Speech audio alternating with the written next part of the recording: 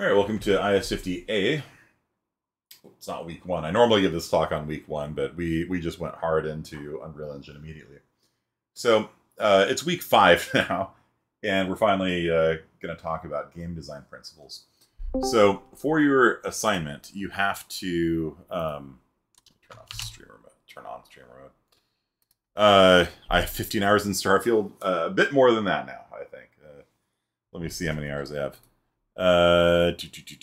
Starfield, I have 35 hours in Starfield over the weekend. Yeah, I was playing it a bit. So, for this class, the big things you have to do in this class are you have to create one mod and you have to create one project in Unreal Engine. The thing that we're building up in Unreal Engine day after day after day, that could turn into your final project. So you should probably start thinking about like what sort of theme you want to have, what sort of game maybe you want to play, so that when you're doing things like make an underwater area, like if your theme is like I don't know, sci-fi, you could have like alien artifacts under the water, and when you're making I don't know materials, you can make like sci-fi looking materials and things like that, just to save yourself some effort at the end of the semester. You don't have to know what you're going to do right now, but what I want you to do is start thinking about the design of your game, and that's kind of what this lecture is on here. So basically, everybody here has played a game, yes or no? Give me a show of hands in chat. It's kind of common for us to not get gamers. Like usually there's like 2 or 3 or 4 or 5 students in a semester that just don't play games. So just give me on chat, what games you've probably played the most of, and I'll talk a little bit more about the expectations for this semester. So there's 2 main projects you're gonna have to do. There's a mod and there is your Unreal Engine thing. The mod can be a modification of any game out there. One of the best ways of learning how to do game dev is by looking at how experienced game devs have made decisions in the past and learning from them, essentially by going into their project and modifying it. And then once you're inside of it, you got to look around, be like, oh, so that's how those guys figured that out. And you got to learn from the masters, so to speak. And so the mod is going to be a quarter of your grade, and then your Unreal project is a quarter of your grade. And a lot of Skyrim, Pokemon, Terraria, like 10 minutes ago. Raymond is going to be modifying Terraria, so if you want to mod Terraria, maybe you can send him a message and see if you guys can work together on it. Trying 100% Starfield right now. Yeah, me too. There's a lot of content in that game, though. A lot of content. So I've been playing Halo. Yeah. So we got first-person shooters. We got RPGs here. Terraria is like, I don't know what the right genre is for Terraria. Side-scrolling, RPG, base building, crafting, I don't know, something like that. Game. Starfield, first-person role-playing game, things like that. Okay. So when you're designing your game, you have to think about the principles of game design. And the principles of game design are the elements that go into a game that make it fun or not fun, depending on how well you implement them. And so there are things like luck. And so luck is one of those really tricky things to get right. Okay? So have any of you guys played a game called Magic the Gathering? So you have a deck of 60 cards usually, and you shuffle them, and then you start by drawing 7 cards. And then every turn you draw 1 card, assuming nothing changes that. So Tarkov, Rainbow Six Siege, yeah.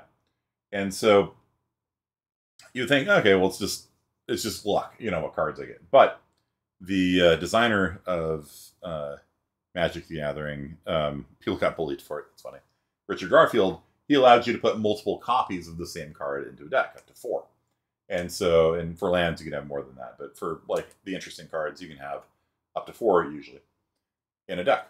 And so that allows you to adjust the luck on it. If you have 4 cards, you're going to get that card on average 1 every 15 draws. And so with 7 draws to begin with, it's like a 50-50 of even starting with it, And so there are ways of manipulating the luck in Magic the Gathering. There's all sorts of cards that tutor for cards, where it allows you to dig through the deck and pull a card out.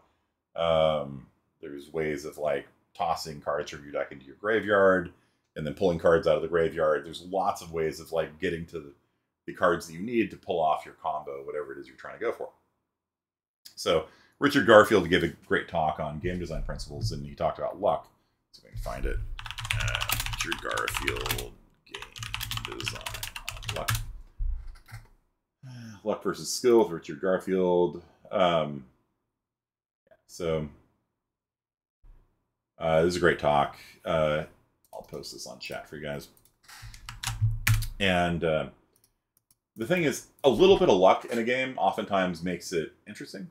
Like, I actually don't like games with zero luck in it, like chess. I used to love chess a lot. I was actually like ranked, you know, not which is not to say I had a high rank.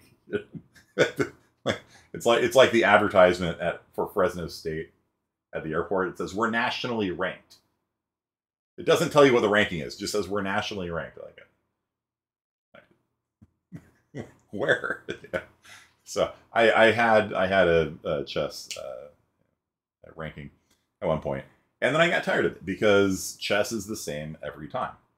And while some people really like exploring and mastering, like, you know, the starting locations of every piece in chess is fixed. You know, it's always the same every time.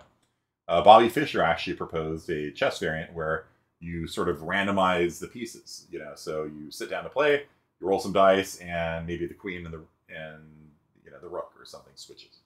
You know, so you can't just memorize, you know, openings, which is what a lot of experienced, well, pretty much all experienced chess players do at a certain level. They have all these openings memorized, which again turned me off on it because I wanted to be creative and to think about things, and people would just memorize books and books of openings, and that just really didn't appeal to me. And so Bobby Fischer suggested adding a little bit of chaos into it, you know, to make it more interesting. So I think a little bit of luck actually makes things feel new, novel, interesting. I get bored with checkers and chess and things like that because it's the same game every time, right? But the guy who worked on Splinter Cell Blacklist had a good TED talk. If you can pull that up, I'll put it up on the screen here. But Richard Garfield in this talk, if this is a talk that I was thinking of, made a really good point that experienced players hate luck, right? Because if you play a game where, like, you know, you flip a coin to win, there's no difference between an experienced player and a new player. Like, a new player can beat an experienced player half the time. And so experienced players hate it because when you put time and effort into mastering a game like Smash Brothers, you want to be able to crush your foes and see them driven before you. You know what I mean? Like, you know, you roll in strong, and then somebody just picks up an item, and it explodes everybody on the screen, and you lose. Experienced players kind of hate luck. They turn off items in Smash Brothers, like no randomness, no chance. It's pure skill, and then they crush the new players. On the flip side, new players love random items like that. Why? Because it gives them a chance to win. They're still not going to win very often, but you know, if there is a chance, then that makes them more likely to play, more likely to get into it, more likely to have fun. If they're like just in a party situation, and everyone's playing Smash, and some people are better than others, having items sort of evens the field a little bit and gives the new players more fun. And so luck is a very tricky thing to get right. Modeling AI perception systems in Splinter Cell. Oh, very cool. There we go. GDC. Yeah, so for those of you that don't know, I used to actually take students to GDC every year. We might do it again this spring. GDC is the Game Developers Conference. It's in San Francisco every year, except during the pandemic. I had a field trip all lined up, and I was like, oh, you know, yeah, COVID. It was really interesting because this was like 2020, and everything's like kind of closing down, and like companies are canceling, and they're like, we're still gonna host it. You know, there's like 2 companies left. And they're like, okay, we're not gonna host it. But GDC has a huge amount of videos on the trade craft of developing video games available online. I highly recommend, if you guys are serious about this career, I highly recommend watching these videos. Especially, you know, right now it might be a little bit too advanced for you. It's like if you don't know even like the basic terminology and lingo of the field, it might not, you know, mean too much. But basically, like especially after maybe towards the end of this class, when you start kind of understanding how like animations work and AI programming and things like that. Seeing how the masters have done it is really interesting, and I've been to a bunch of the talks in person, and it's expensive to go there. Like it's San Francisco, so like at a minimum you have to drive out, and then they don't have student passes anymore. They used to have student badges. They got rid of those, so it's not cheap to go to GDC. But the videos are free, so I highly recommend that. Mario Kart item luck, yeah, exactly. And in Mario Kart, the items, right, are not the same. If you're in first place, can you get a blue shell? Can you, like, if you, do you guys know Mario Kart? Like, if you're in first place, what are the items you can get in first place versus fifth place versus last place? Do you guys know? It's luck. It's random, but it's constrained luck. Like they put their finger on the scale, so to speak. Do you guys know the difference between the different luck that you get?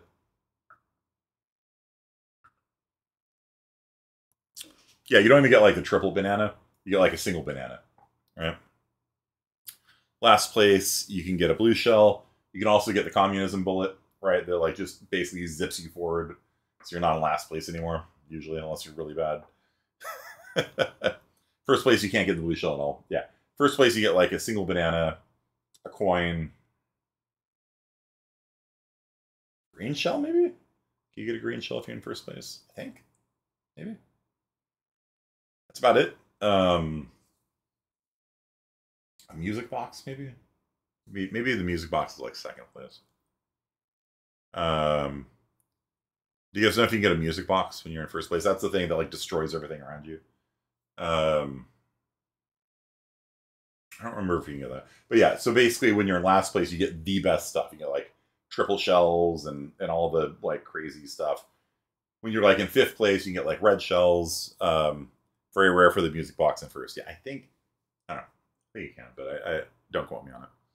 So that's one of the ways that Mario Kart tries to even out last place and first place. Is last place gets a lot more luck than first place. First place gets really bad items. Like I kept getting single coins over and over again. You're just like, oh my gosh. If you're in second, you can get a blue and then get into first place and then shell yourself. Yeah. It's called blue yourself. It's like a self goal in soccer, right? When you score a goal on your own team. Okay. So let's talk about what does it mean to be a game. So you guys have all played games here. Not all the students are here right now, so maybe not everybody in this class has played games, but well, I'll just assume they are based on the responses I've gotten here. So what do you think it means to be a game? Like, what's your definition of a game? Like, do you think a slot machine's a game? It's called Indian gaming, right? Like, you go to Chuck Chansey, you put a quarter into the slot machine, you pull the arm, it goes dum dum dum. It's like you lost a quarter. You're like, yay, it's so much fun.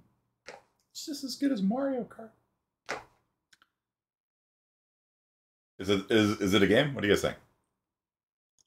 Put on $1, play nickel slots for a couple minutes, walk away without $1. Is that a game? It's called gaming, right? Gaming commissions. When I was a kid and I found out that there was a gaming commission, I'm like, oh, that is my life dream. I want to be on the gaming commission. Nah. Nah. Unfortunately, it's, gambling, right? A game is just entertainment. You can interact with yourself and cause things to change and happen. Yeah. So with the slot machine, you can't really, you can't. You just hit a button, and it's like, oh, you won or you lost. And that's it. It's not especially exciting. What about track and field?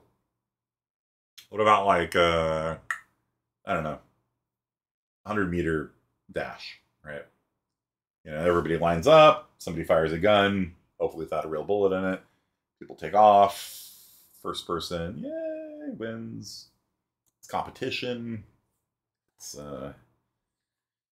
multiplayer. All right, multiplayer competition. People are racing. It's exciting. People cheer. Yay, fastest. Is that a game? 100-meter dashing game. What about shot put? What about archery? Right? There's something about archery that makes it feel more like a game. You know what I mean? Like, are you guys like? Do you guys agree with me on this? Like, for me, like thinking about it, like, there's something about archery that like feels like a game. You know, or like shooting, like decathlon or biathlon, whatever. Yeah, biathlon, right? Skiing and shooting, which is a fun combination. You'd think the Finns would win every year. Um, that feels more like a game than like, I don't know, weightlifting. You know what I mean? Like sports or games, yeah. But is it a? I mean, like, you know what I mean? It's like weightlifting. Like you just kind of like show up and everybody lifts weights, and then like somebody wins, right? Like it doesn't feel like a game to me. You know what I mean? Like it's like you could theoretically just have people stay at home and like live stream it. You know, like, oh look, I'm lifting up this much weight, and everyone's like, oh, that's more than me. You win. Like, you know, and then you zoom in somebody. You know, who's like, oh look, I can lift up this much, and then they win. Like, I don't know. Like it doesn't really feel like a game to me. There are games that aren't sports. Archery is like an FPS game. Yeah, yeah. Right. Like you got a target, you're like hitting the target. I don't know. It feels more like a game to me than like weightlifting or something like that. You know? Have you guys seen reflex testing machines?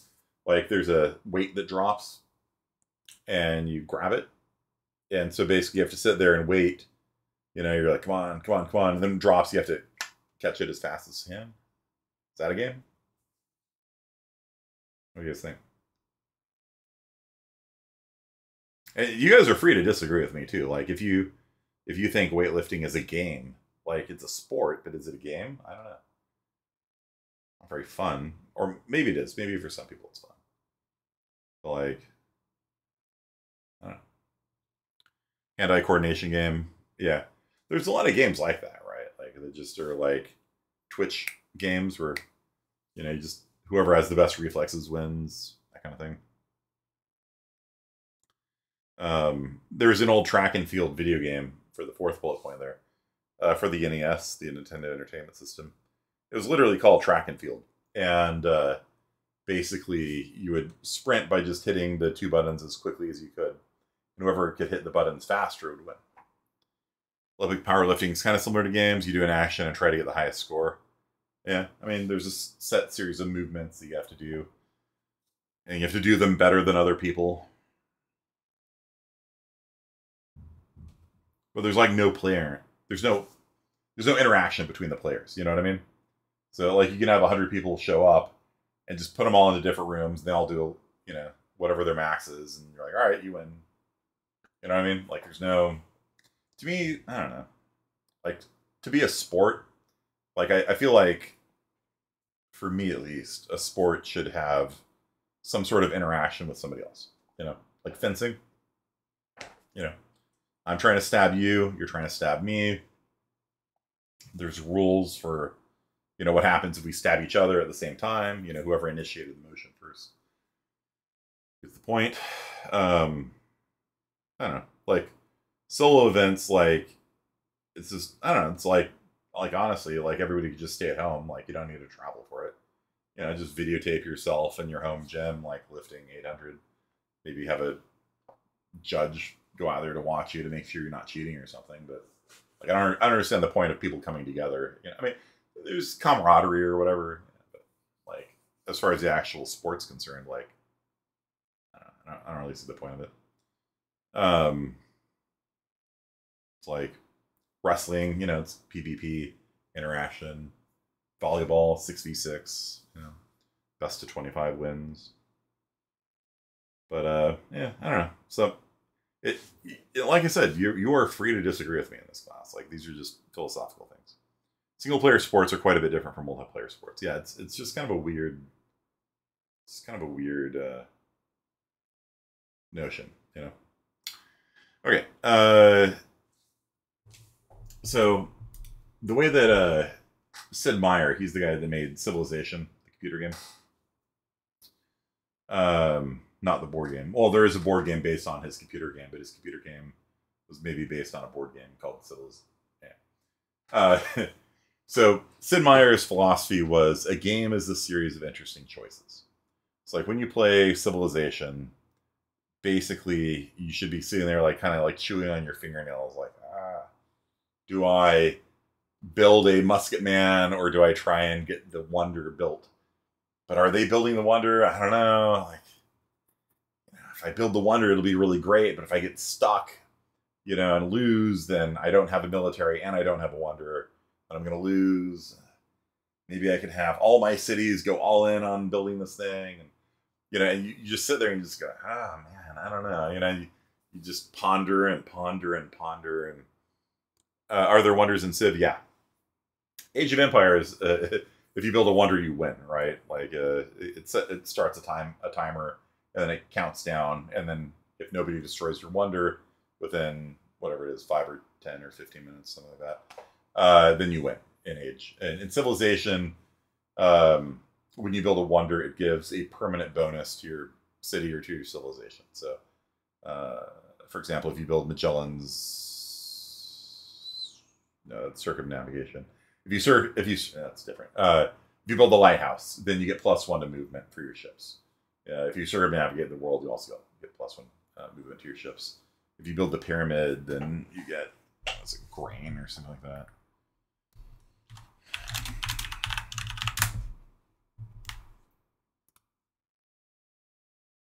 Free builder. All builders receive an extra build charge. +2 culture. Okay. So each of them does something, right? And let's see, lighthouse. Great lighthouse. +1 movement for all naval units and gold in the local city. So basically, the wonders will give you a pretty significant bonus, but only one civilization can build it. If somebody else builds it first, and you were like 80% of the way through it, sucks to be you. Sucks to suck. Do better next time, And I guess you could like reload from like 40 turns ago, but that's like hours of your life you just lost there. So so Sid Meier's thinks of games as that sort of thing, right? Where you have to sit there and like, I don't know. And so under such a philosophy, none of these things are really games. Which again, you're free to disagree with me. I've basically adopted Sid Meier's philosophy, even in first-person shooters and things like that. Like, you might be like, well, what sort of decisions do you make in a first-person shooter?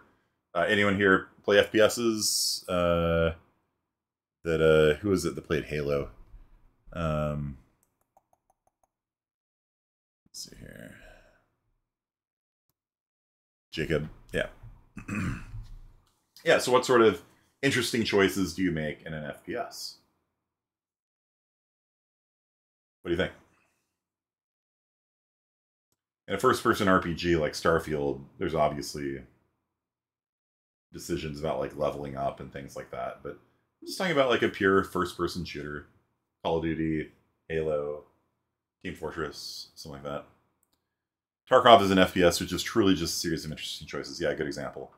Which weapons to pick and who to shoot first. Yeah.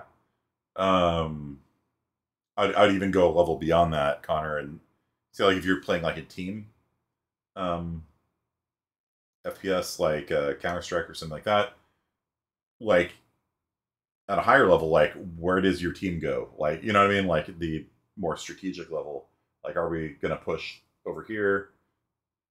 What is our sort of higher level plan, other than obviously when you see somebody you shoot them, right? But like there's usually a plan above that, like you guys go this way, I'll go this way, you flashbang the room, we run in, that kind of stuff. Decide to go on the attack or stay back to wait to attack. What weapon used, where you push, when you push, whether you flank or not. Do you wait for the enemy to push you? Do you go above or below to surprise the enemy? How do you use your utility grenade? Yep. Yeah, absolutely. Yeah, and so I'm most famous for, in the gaming world, for creating a modification of Team Fortress called Custom Team Fortress. It had a million different people play it back in the day.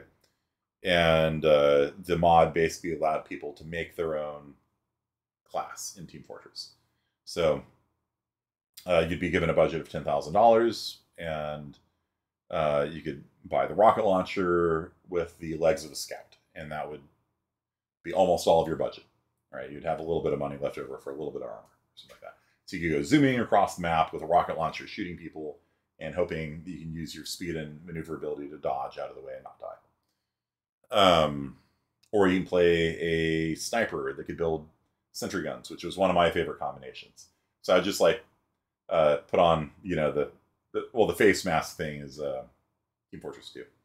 But I disguise myself as a member of the enemy team. I go into their base and sit there constructing a sentry gun, and then everyone's like, "Oh, look, he's building a sentry gun. That's so nice." And then they walk in front of it, and the sentry gun turns and blows them away, and they're like, "Wait, what?" And then I run off like, hee hee hee hee. You can't upgrade it very much. It pretty much dies immediately, but it's hilarious at creating chaos when you drop level 1 sentry guns inside of their base. And they're like, where did that come from? I'm getting shot by a sentry gun inside of my own base. And it just like confuses the defense and throws them into disarray. And then I'd run in and grab the flag and run out while my sentry gun is like, boop, boop, boop, boop, shooting at people and things like that. And so this philosophy, though, like underlay,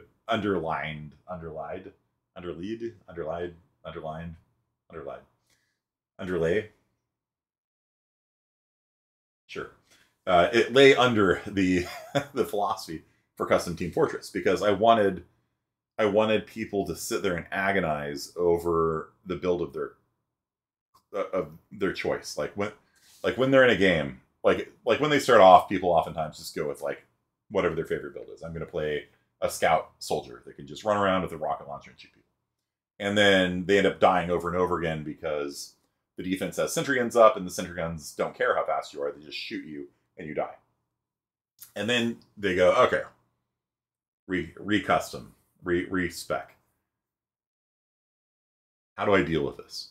And they're like, okay, well, I like being fast, so I'll buy maybe not the highest speed legs, but I'll buy pretty high speed legs. But I need something to deal with the I need something to deal with those sentry guns. And so there's different tools at your disposal to do that. The Pyro has a rocket launcher in the original Team Fortress, not in Team Fortress 2, has an original rocket launcher that sets things on fire through walls. And so you can shoot a wall, and then everything on the backside gets lit up. And they take a small amount of damage. It's like 20 damage. It's not a lot of damage, but it's annoying, right? And so if you know that all the defense are like in a room above you, you shoot the ceiling, and then all of the defenders in the room above you you're basically cooking the floor, right? And all of them like start going, oh my gosh, I'm taking damage, and they burst into flames. They're like running around, and they don't see any bad guys, and so you can use that tool to very slowly kill sentry guns through a wall. It's like if they put their sentry guns up against a wall, and you can get access to the backside of the wall, you can break it by shooting the wall enough times, like a lot of times. It's not a lot of damage. And you could destroy the sentry gun that way. That's one option. Another option is you can get grenades and huck a grenade around a corner. A couple of grenades will take out a sentry gun. You play a spy, and if you want to be really fancy, you can be a spy hacker and go up and reprogram the sentry gun, and then the enemy sentry gun will shoot them instead of you. That's really fun. And so like I love doing that. I'd go up and just pretend to be an engineer and reprogram it, and then I'd grab the flag and run out, and they're like, oh, the sentry gun will stop them, and they're all chasing me, and then the sentry gun flips around and blows them away instead of killing me, and then I run out and capture the flag. And so there's always these options out there, right? And so whenever there's a situation like that, like, okay, there's 3 people playing engineer on their side, their whole base is locked down, I can't just rely on my speed to get in, get out with flag. I need to think about this. And then you sit there and chew on your fingernails like, how should I do this? And in the meantime, the game's going on. Like, this is in real time. It's not like in a Sid Meier's game where the game's paused. Like, the longer you're sitting there staring at the customization screen, going like they're playing the game without you. Your team is down one player, while you're chewing over this. You have to learn how to make quick decisions under pressure and then adapt and like, okay, that didn't work. I have to respec again. And all right, guys, you're gonna have to go without me for the next 30 seconds because I'm trying to like figure out like a better approach. Siege has similar vertical play. Most floors are destructible, so you can break the floor from below and shoot people, break their gadgets, throw grenades through the floor. Yeah, very few games do, and that's one of the reasons why. My feelings on Team Fortress 2 are mixed. I like it a lot. Like I've played a fair bit of TF2, but they really took out a lot of the tactical elements. Like they have sticky bombs. In the old, it was pipe bombs. Sticky bombs are arguably more tactical because you can stick them to a surface and things like that. But in the original Team Fortress, you could shoot a pipe bomb and then detonate it in midair, and that actually made a lot of things possible. Like you could det pipe jump. Like you could shoot a pipe bomb, jump over it in the air, hit it, it would boost you through the air, and you could like land on a balcony and things like that. And there's like, no, it's it's too powerful or something. I don't know. And so they really sort of pigeonholed the classes a lot more in TF2, which I don't really like. I like it when a game has a wider design space instead of a more constrained design space, but that's just a thing. And yeah, like the Pyros had the ability to mess with verticality. Like you could shoot people above you or below you through walls, and that changes the tactics of a game quite a bit. So people don't cluster up in a room, which is normally a pretty good, strategy. Like one attacker comes in, 4 people shoot him, but now, in TF1 people all had grenades, and they got rid of most of that, if I recall, in TF2. Yeah, it's just based on mechanical skill. I like games that have tactics. Right, that's what I really like, because my mechanical skill was decent. Like the players in my game would make fun of me. They're like, "Oh, you suck at the game," and I'm like, "I don't suck. I don't have this. I can't snipe as well as you. I can't rocket launcher as well as you, but I can certainly, play a spy and sabotage your whole defense and run the flag out, and capture and get, the victory for my team. Like, is the goal of the game, is this a free for all or is it a team? Like the whole point of it is to win, not to kill people. There's a pretty big divide between those two things. You know what I mean? And being able to think strategically and tactically, the high level and the low level, and you have to have a certain amount of mechanical skills to win. But basically, in the game, if you could like just outthink the other team, you could win because you could look at the defense they have set up, and it's a tough nut to crack. But if I do this and this and this, if I get my teammates to help me on this, then I can win. And I like that. So, yeah.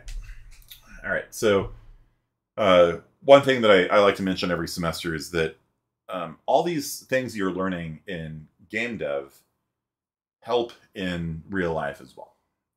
So-called real life. I mean, gaming is real life. Right? It's an industry bigger than Hollywood, depending on how you measure it. But these, like, let's say you don't even go into gaming at all, right? You just, go to work for an insurance company or something like that. A lot of these tactics that we learn in game dev are used in Fortune 500 companies these days. It's called gamification. And so, for example, if I go into Starbucks and pull up my, have you guys seen this, the Starbucks app? Like you can go in there and you can pay using Starbucks.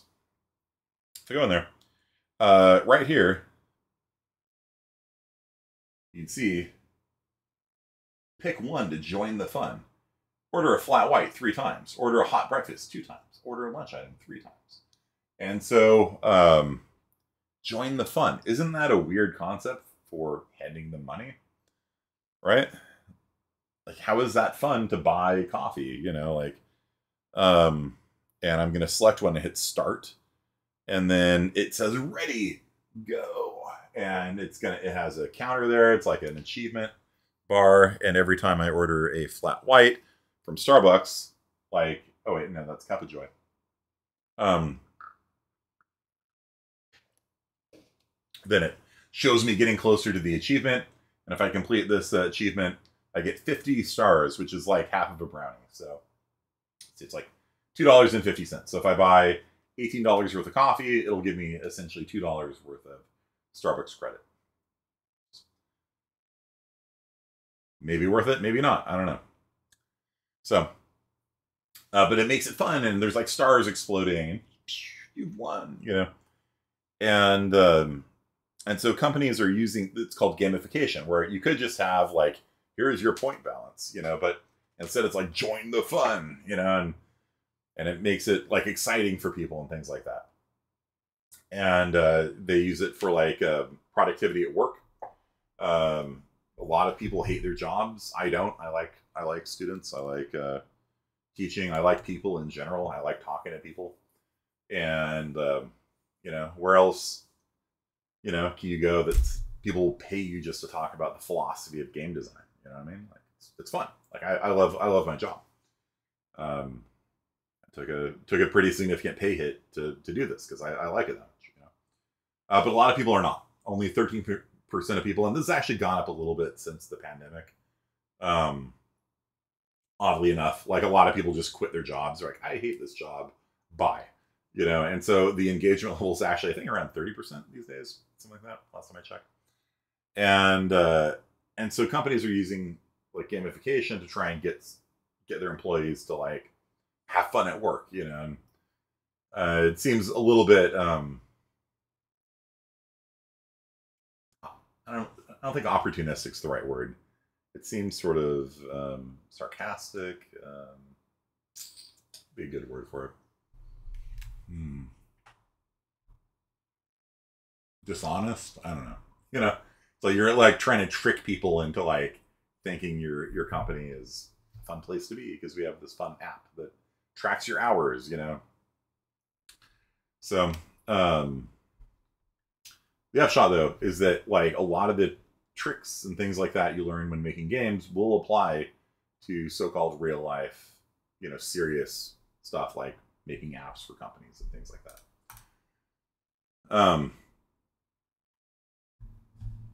So we don't have it with me here. Look at my bookshelf right now. So Ralph Koster has a book called The Theory of Fun, and I have it around here somewhere. It's a good book. It's half cartoons and it's half like little essays, and so um, his essays are on what it means to be fun, and the cartoons too. Like what makes a game fun, right? Like a game like Pitfall. Do you guys know Pitfall?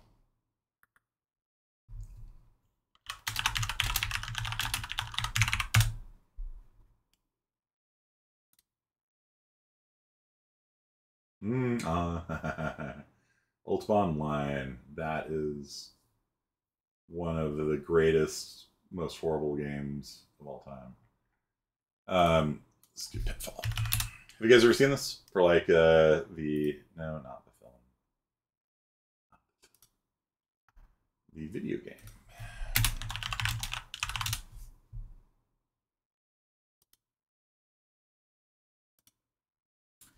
Okay, so you can see the graphics were absolutely amazing. You could literally count the pixels on the vine, and so you have to like you know evade scorpions and falling, and there's logs and things like that. It's kind of like an Indiana Jones kind of game, like it's an adventure game. Really basic. I didn't enjoy it very much, honestly.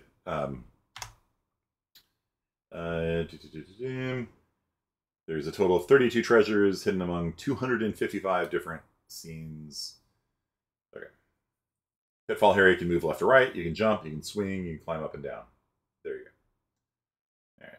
So, 5-star review. It was a lot easier to get a 5-star review back then, I guess. I don't know.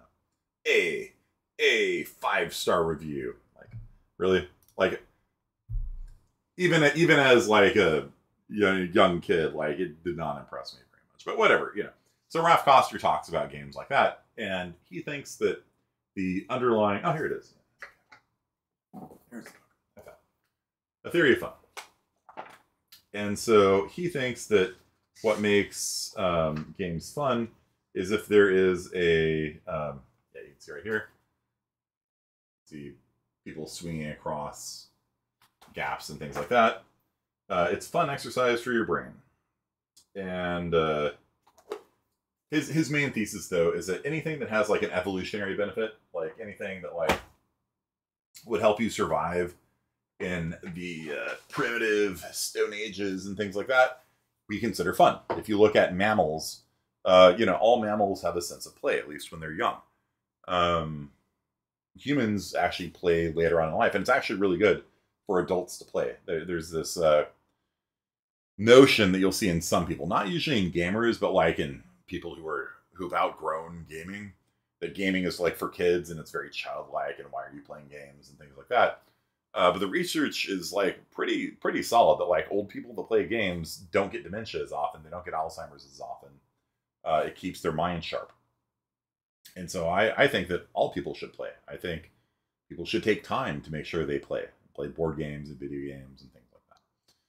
But Raph believes that when kittens play, they're teaching each other to hunt, right? They're hiding, they jump on each other, and they're pouncing on them and fighting and things like that. And so the reason why it's fun for them is because they're practicing skills that will help them as adults. And then, after they become adults, then they've outgrown these childish pursuits and things like that. But for humans, it's probably good for us to just play our whole lives.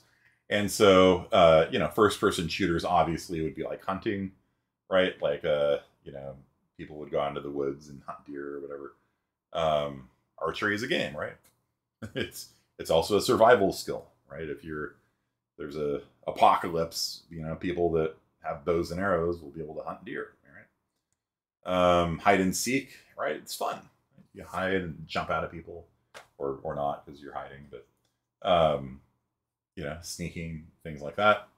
At jacks, you drop a ball, pick up the thing, catch the ball. It teaches hand dexterity that you need to survive. Chess and checkers are strategy. If you look at some of the rune stones for the graves of like Vikings, like Vikings, like Assassin's Creed Valhalla, Vikings, if you look at their graves, essentially, you will see them boasting about their skill at chess, right? They played a game called Hnefatafl, which is sometimes called Viking chess. Hnefatafl. Am I spelling it right? Probably not. Probably not at all. Maybe I did. No. Did I? Maybe I actually did spell that right. Amazing. Okay.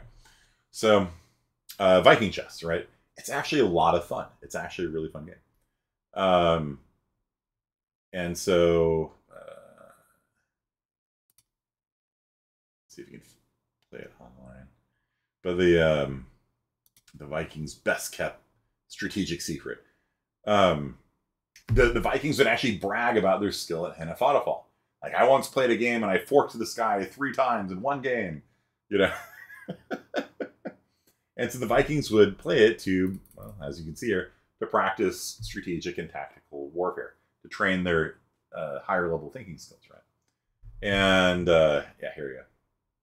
So the king starts here. It's an asymmetric game, which is pretty interesting. You've got one side which is playing the king and his bodyguards, and then the other people are trying to capture the king. If the king gets to the corner of the board, he escapes and wins. If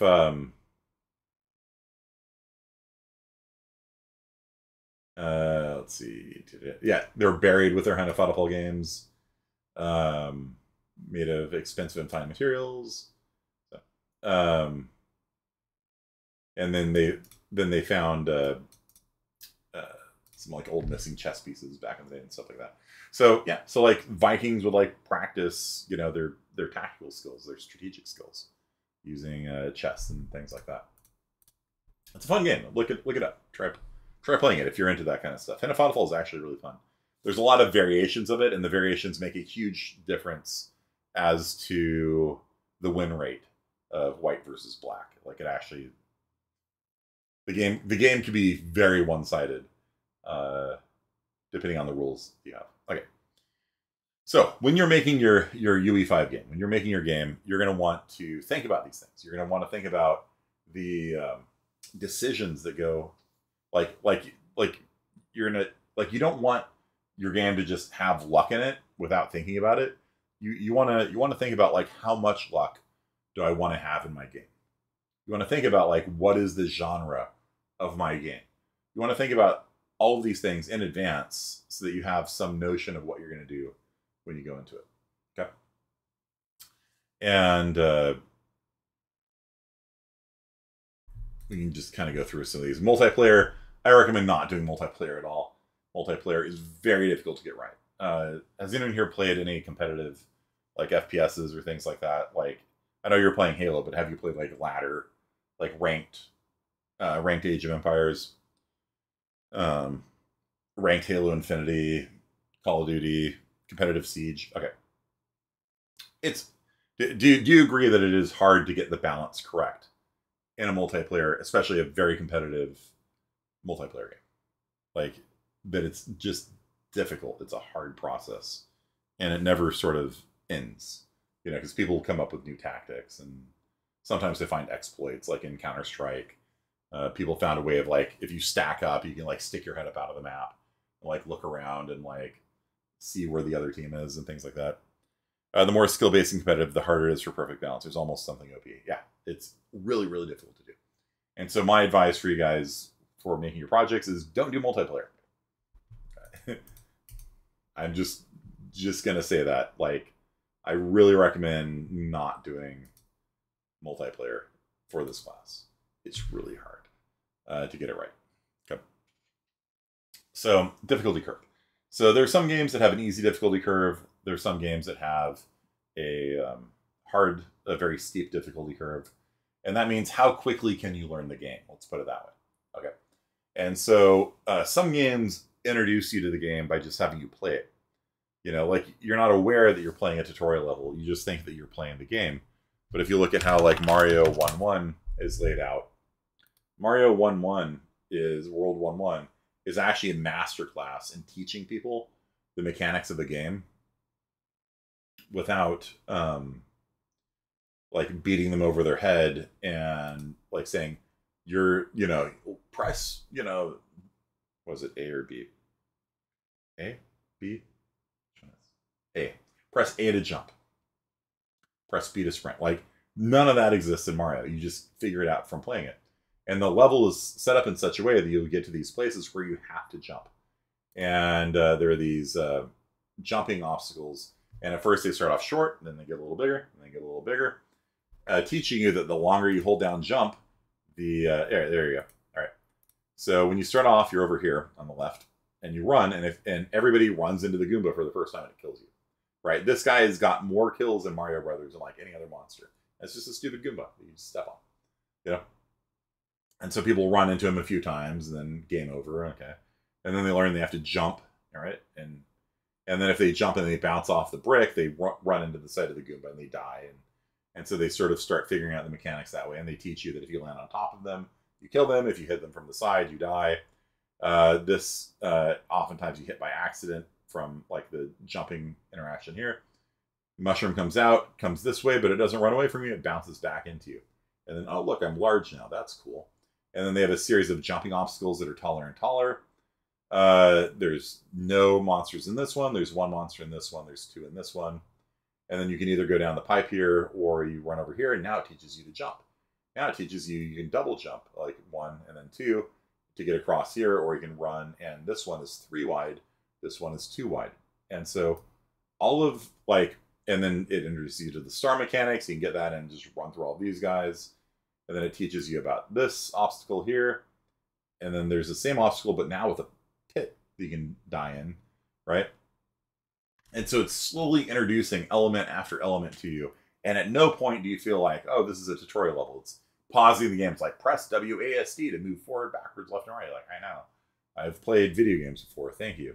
Um, this is just an absolute masterclass in how to start working up that difficulty curve, right? You just start off simple, you go a little harder, you go a little harder, you go a little harder, and then they get to the end, it's like, you get fireworks and things like that. By contrast, a game that throws everything at you. Has anyone here played Path of Exile? It's like the Diablo series, but actually good. I mean that seriously. So yeah, Diablo is kind of dead to me. After playing Path of Exile, can't play Diablo anymore. It's just so much better. Okay, so here is the skill tree for Path of Exile. So let's say we're going to start as a ranger. The only difference in the classes really is like kind of where you start on the skill tree, but anybody can path over to any of the other areas if they want to. Templars over here and so on and so forth. So start as a ranger. So zooming in. Okay. Have none of you guys have played this? So the skill tree has like 1,000 nodes on it. Like this is the skill tree for Path of Exile. And then there are places on the skill tree, like over here we can slot something into it, and then you can build your own skill tree attached to it and things like that. So the way that Path of Exile tries to account for the complexity of the game is the first time you level up, you can either choose a skill point here or here. You have two options. Do you want to do more damage or do you want more life? Both of them are good. You're not going to, regret, maybe that choice later. 14 lives, good. Even late game. Both of these are actually good nodes, even in the late game. 30 accuracy is kind of terrible, but 16% increased damage is better than like these. These are like 10, right? So the 4% increased attack speed. So like neither of these options is bad. And then let's say I take this one. Now I've got 3 options. This one's still available, or I can take more projectile damage and increased attack speed, and that's also a good node. It's better than this one. This one's only 10% increased attack speed. This one's only, or 10% damage. This one's only 4% increased attack speed. This one's both, so it gives you another really nice node. Or you can go over here and get dexterity and kind of escape out to the real tree, so to speak, faster if you know what you're doing. But most new players would be like, oh, this is good. That's only like dexterity's not really that helpful early in the game. And so you're like, oh, that's really good. That's really good. And then you're like, I like damage, and then now you have to decide, do I want more damage or do I want more attack speed? I'm going to take damage. That sounds good. Each one of these nodes that I'm taking here is a level. And so by the time I get to my first notable here, which is 20% attack speed, or projectile speed, sorry, and 20% projectile damage, and 20 to, this is a really good node, right? This is really nice. By the time I get here, I'm already level 1, 2, 3, 4, 5, 6, 7, 8, something like that. And now I get to choose, okay, well, I've got a few other notables around here. I can take more mana. If I'm running out of mana, maybe it's 2 nodes down this way. If I'm dying a lot, I can get more health this way. If I just want more damage, there is this way. More damage, more attack speed, more accuracy. And then I can take more attack speed or more damage, more crit chance and damage. Attack speed, movement speed, crit chance. And you can just kind of go in any direction, but the game limits this massive, massive skill tree by at every point when you're first playing the game, having just very few choices to pick from. And, if I level up again, maybe I'll just take a little life here. Like nothing constrains you to just one path. Maybe I'll come down here and take a little life, 4% life, 8% life, 4% life, a little life here, maybe a little mana, maybe I'll come up here and take, this thing here, get life on hit, that seems good. And so basically as you play the game, you can kind of keep reassessing your character, be like, oh, I need more damage, I need more life, I need more mana, and then kind of path down to the things you want to take. And that's how they kind of try and manage it. Now, the trouble with this is that if you do that, you're going to get to a certain point in the game and you're going to get stuck because your character is going to be so bad, it's going to be unsalvageable. And so almost every new player in Path of Exile has had this experience. They get to a certain level and then they just cannot progress in the game any further, because if you just kind of path around and just kind of like take things you want, your build ends up being terrible. It can't kill anything. It dies too fast, and it's just rip. You can fix it. You can get respec nodes and things like that that allow you to, unselect things. But it becomes like a question of like, can you get the currency to purchase the respec nodes when you suck and can't generate currency? So almost every player of Path of Exile has dealt with the extreme difficulty curve of the game, where you basically have to, if you're going to start a new league, which just came out like about a week ago or so, like you have to look at the entire skill tree and be aware of everything on the skill tree to a certain extent. And then every unique item in the game and every mastery in the game.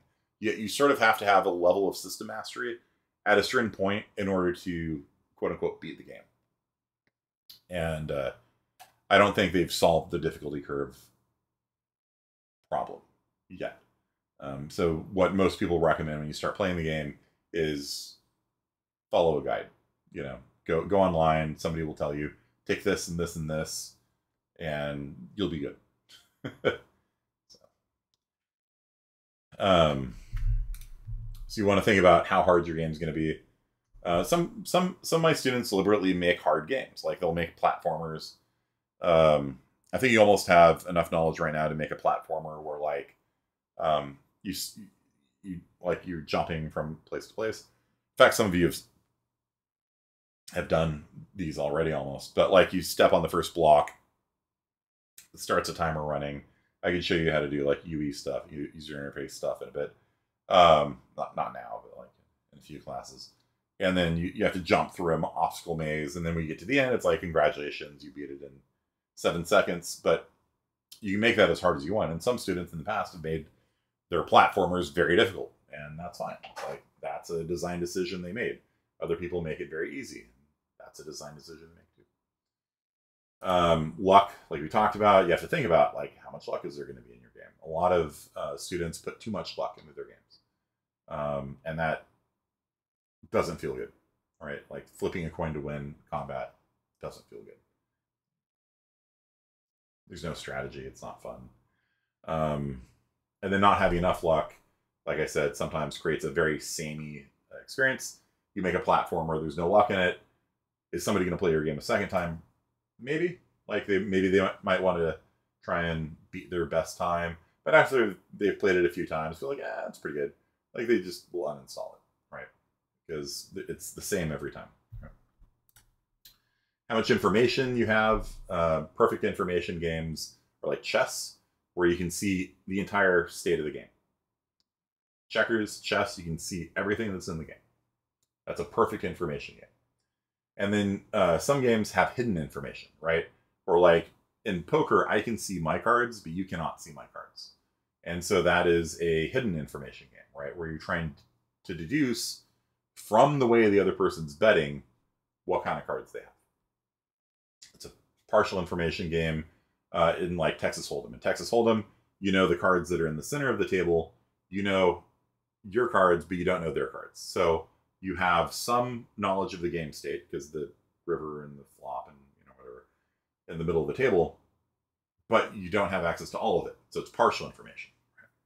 Whereas like 5-card draw or whatever, it's a hidden information game. You have access to your cards, they have access to their cards, and you just have to guess based on their behavior what kind of cards they have.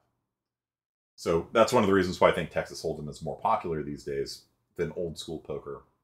Because in old school poker, you just don't have enough information to go on. Right? The only knowledge you have is they discarded 2 and they drew 2.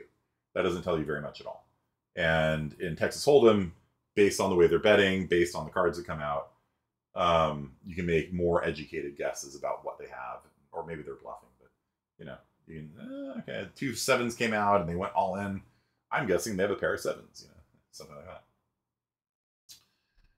And then some games have like Fog of War, like real-time strategy games usually have like Fogs of War and things like that, where it reveals the game progressively. That's a partial information game as well. Balance, how balanced the game is very tricky to get right.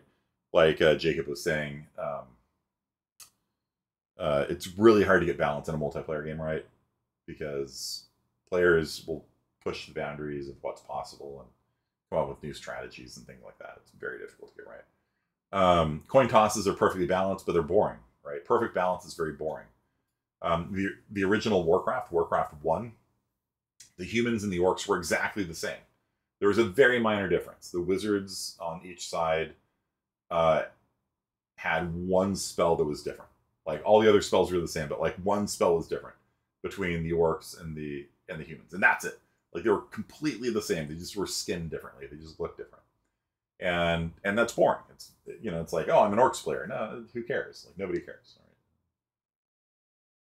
Right? It's just cosmetics, right?